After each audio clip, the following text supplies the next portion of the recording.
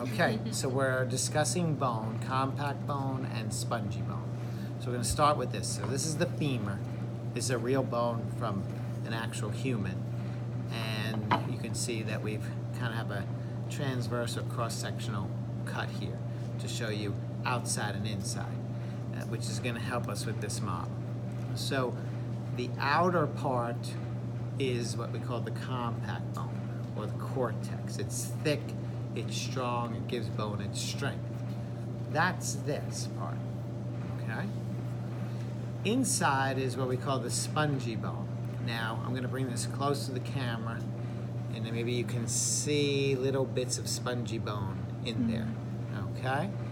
And you can see it here. This is spongy bone here. We take the cortex off, we get the spongy.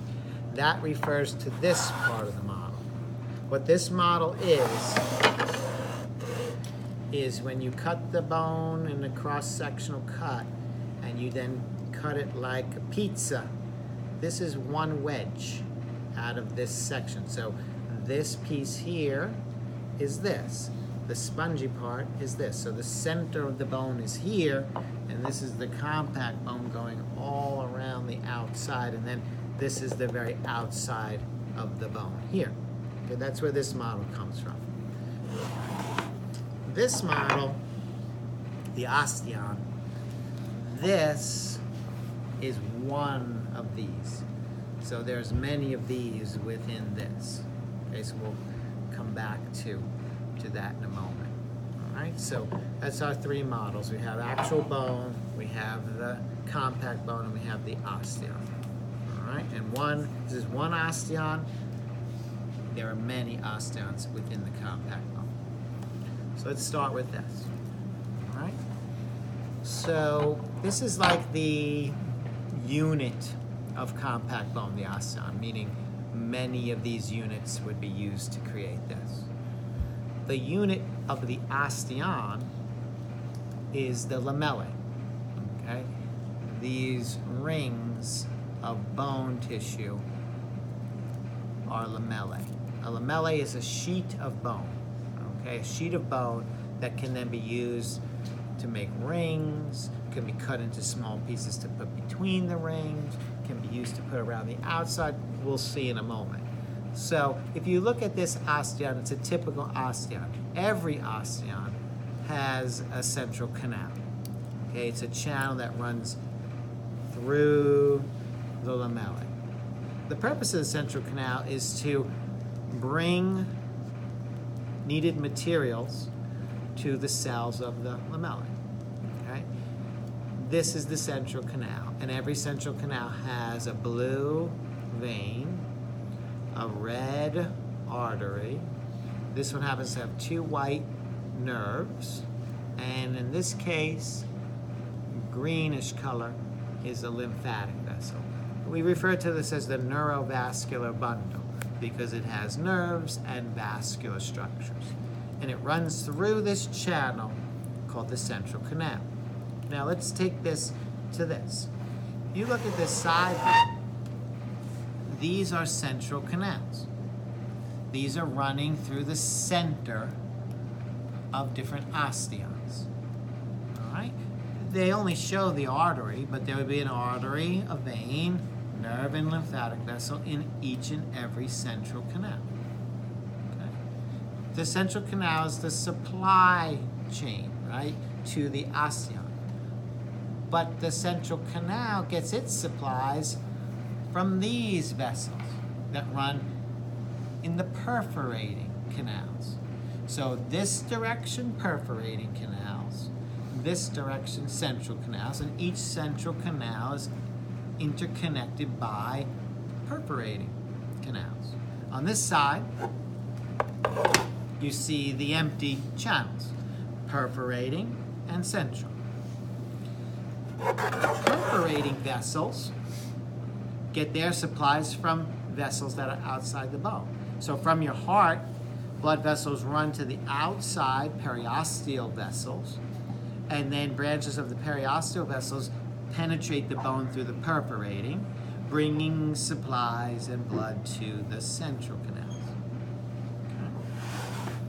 Okay. The central canal distributes the nutrients to the living cells of the bone, as we'll see.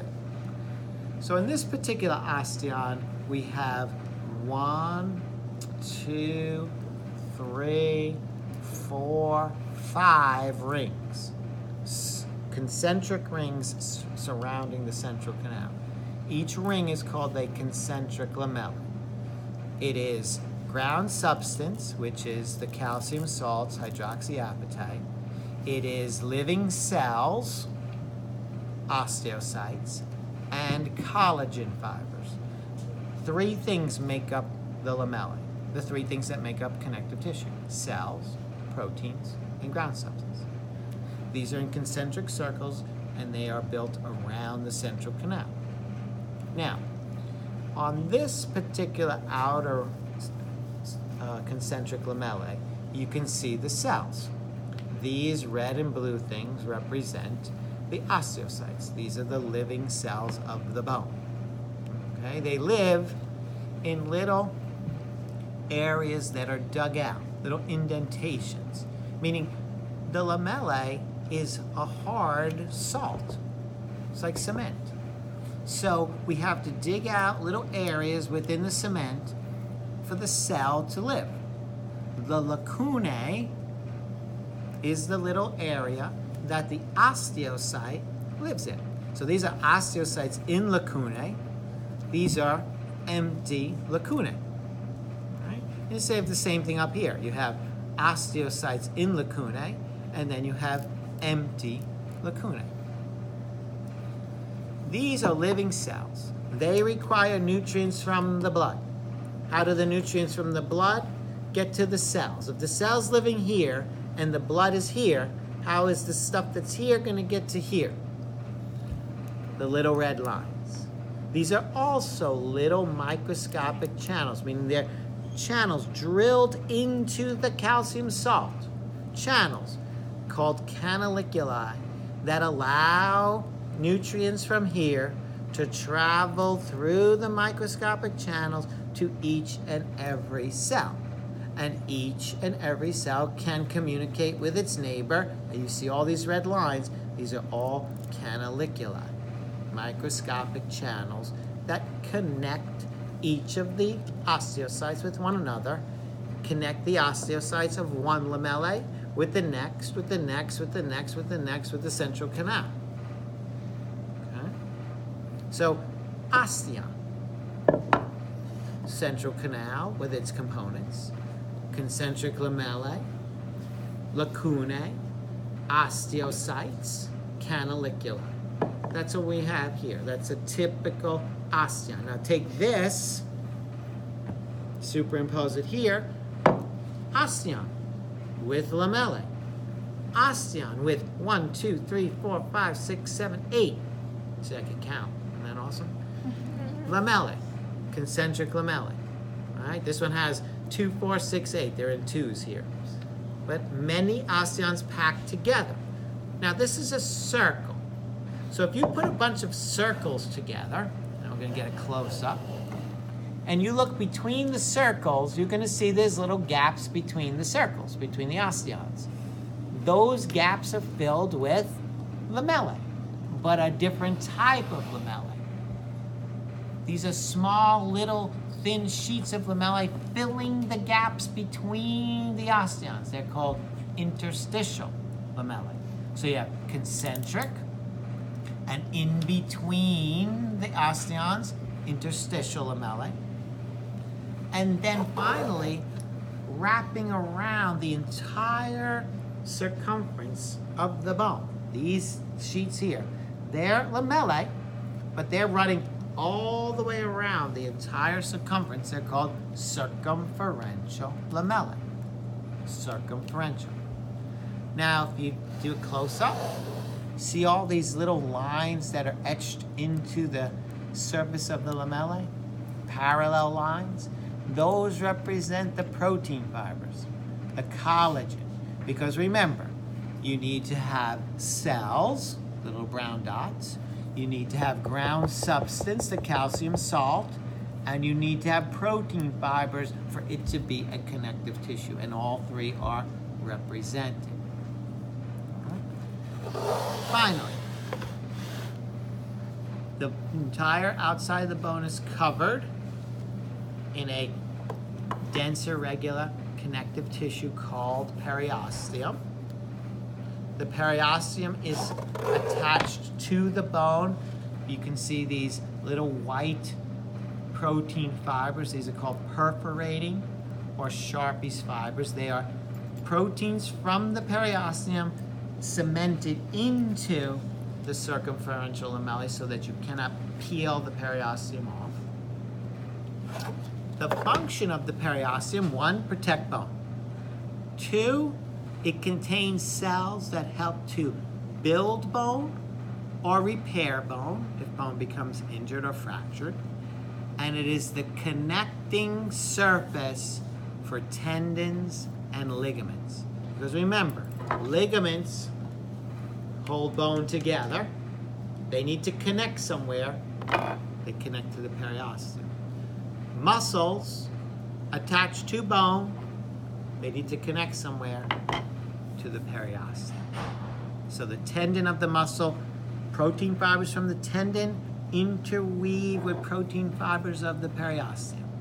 Protein fibers of a ligament interweave with protein fibers of the periosteum and anchor themselves to this.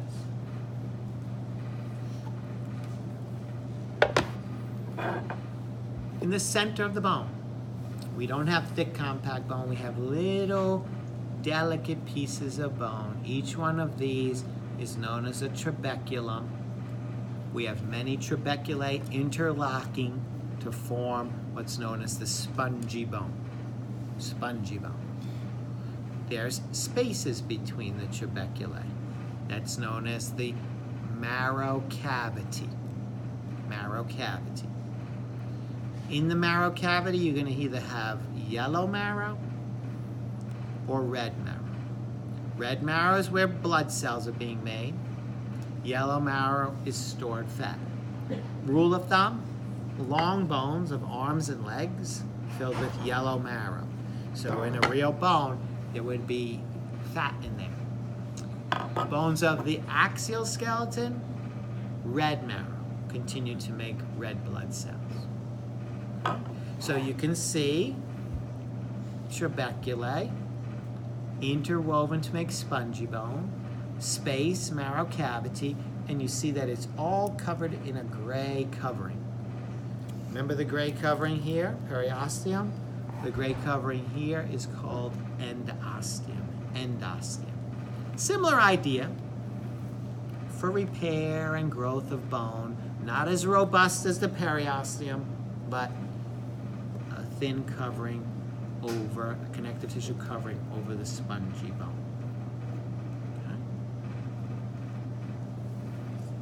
Okay. Good. I think we got it all.